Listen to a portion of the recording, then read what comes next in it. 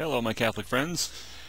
If you believe that your church is the one true church, the church of history, the church started by Christ and founded upon Peter, of course, and has not changed and is infallible and is eternal and world without end, if you believe that, I want you to watch something here. I was watching the TV Mass last Sunday, and yes, I know, I'm a wild one. I know it doesn't show, but that's what I do for fun. I was watching the TV Mass, and I want to show you a clip. Watch this jaw-dropping video clip. All of you for joining us here for the celebration of the Sunday Mass. In a special way, the auxiliary here at the Passionate Spiritual Center. Thank you for being our congregation today.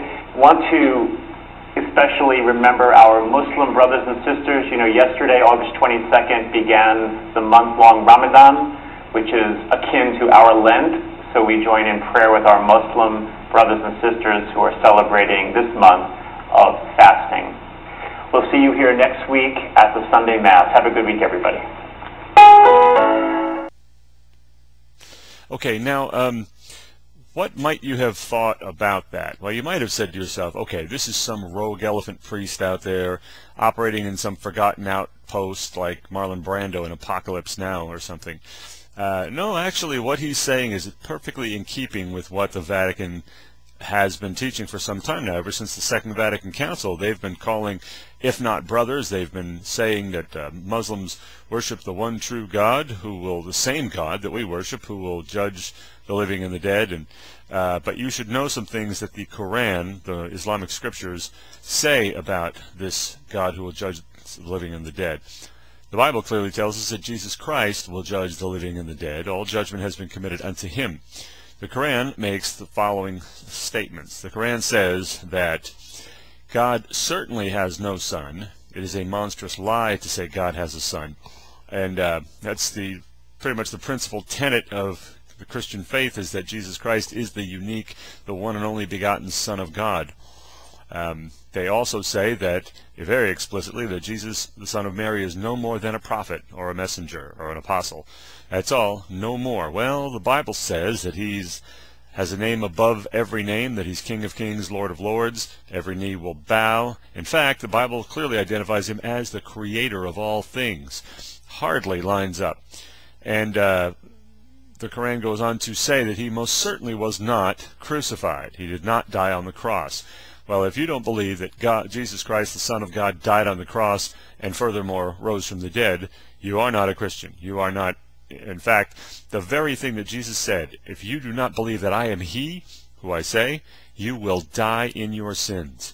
If you say, that's Jesus talking. So in the Bible, you have to believe that Jesus is he, the Almighty, came to die for our sins and rose from the dead. You have to believe those things. In Islam, if you affirm those things, that's the unpardonable sin. That's the one thing that will send you to hell in Islam. So obviously, Muslims are not brothers. Now, we love them and respect them as people, and we minister to them in love and everything, but they most certainly are not our brothers.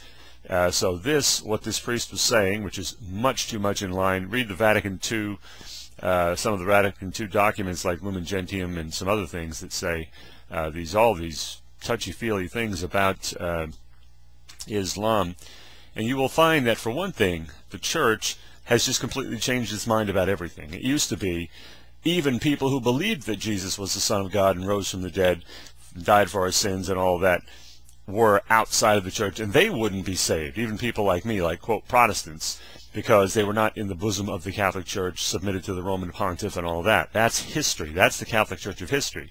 This new Catholic Church says, no, everybody's fine. All religions are great. Come on in. It's just a big party.